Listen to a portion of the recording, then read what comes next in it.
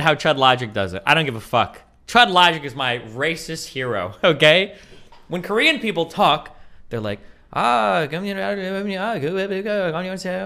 is like a Korean person talking, okay? A Vietnamese person talking is like, I can't do it. I changed my mind. I can't do it. All I know is that when I was at the casino, you hear a Vietnamese person, you're like, that motherfucker's Vietnamese. You know it. I can't do it. I'm not going to do it. I'm not going to do it. Never mind. I can do the Korean one. I'm not going to do the Vietnamese one. Well, now I'm worried. It's been a long time since I have Vietnamese people in my casino, okay? So maybe I don't remember. Let me go get my friend.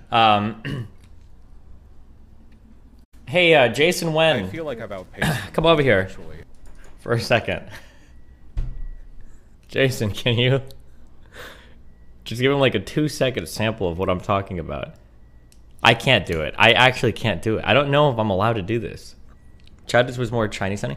Yeah, because Vietnamese people seem to have like a like that. Oh god, it sounds racist even doing it, but that's unironically. It's like anytime they're at the poker table, that's what they'll sound like.